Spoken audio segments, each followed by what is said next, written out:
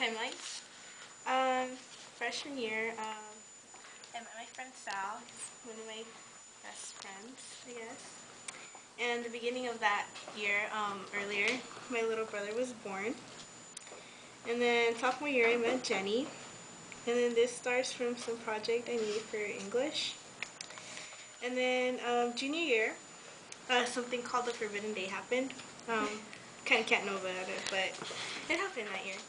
And then, well, this year, I joined AVID, and, you know, graduation, my 18th birthday, with the cheetahs, and Anna and Alex, so, yeah. And then, I guess my memorable event was my 18th birthday, lotto ticket, lost. And then for me, I would say every day is an embarrassing day, but here, my niece took a picture of me, and I would say I look like this horse. So yeah, twins. My personality, yes, yeah, I like to laugh, and I guess I'm caring and stuff, and don't laugh. My hobbies, I like to listen to music, I like to write, here's some of the people I listen to, and then I like to draw mustaches on myself, on my brother, as you can see here. This one was for a video for Spanish last year. And then my best friend, Jenny, mustache. And here's my letter to her. Yeah, it says a lot, but it doesn't at the same time. Do you want me to read it? Okay. Okay, so, well, first, you know, here's her name.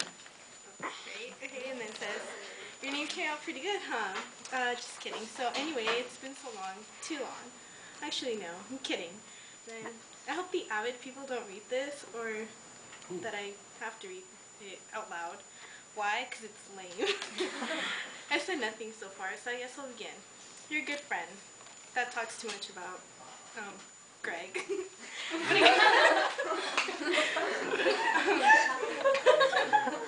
My good friend. You're always there. Now we know.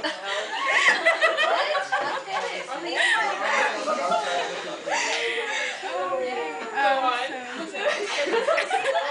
You're always there. You really care. And wear nice underwear.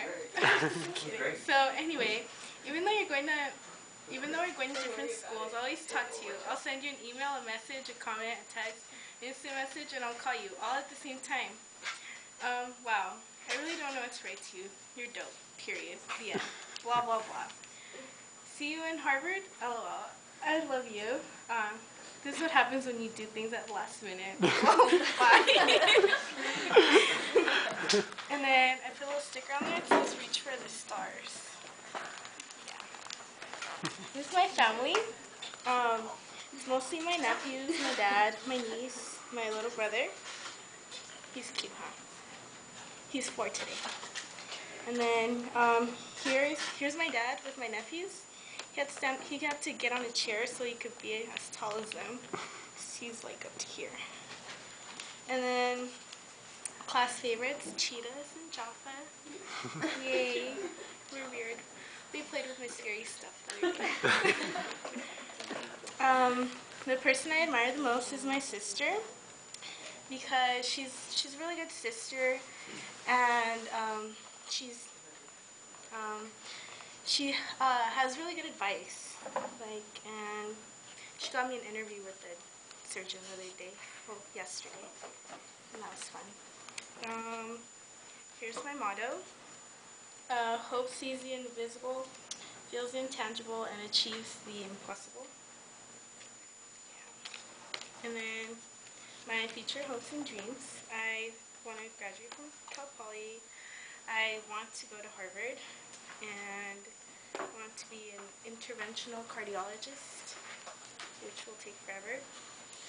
And how AVID has helped me, they gave me confidence, knowledge, to achieve success. And then here's my favorite song, 1,000 Miles. And I like it with David Archuleta because he has a really good voice and I like how he sings it. And then my favorite movie, Transformers. I don't know why I like it. I don't really like the people. The robots are nice. And then my favorite poem is in Spanish. Mientras por competir con tu cabello by Luis de Gongora. And then a poem I wrote it in AP Lit. Yeah. And I wrote it in September. It's about a bee. No. No. Okay. And then this is the letter I wrote to my parents. And then the letter my parents wrote to me.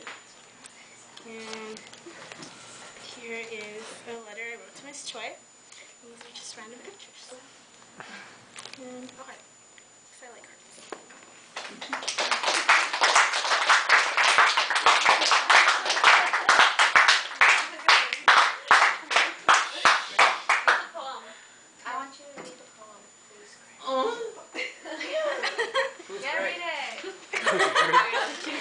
I'll talk about Greg. Wait, who's Greg? Greg was Jenny's prom date. You guys saw him. Saw him. Is he hot? You sit next to me. I was like, well. Is he cute? Do Do you have a picture of him? What's up? Go! You got one. You You got 1 minute. You have 1 minute. Read the poem. We do not want to know about that. 8 or 10. Eight. It's not how he looks, it's what he Faustina, does. read your bee poem. Read the bee I poem. don't like it, but I guess. It's not Okay. Shut up. It's called Ode to the Bee.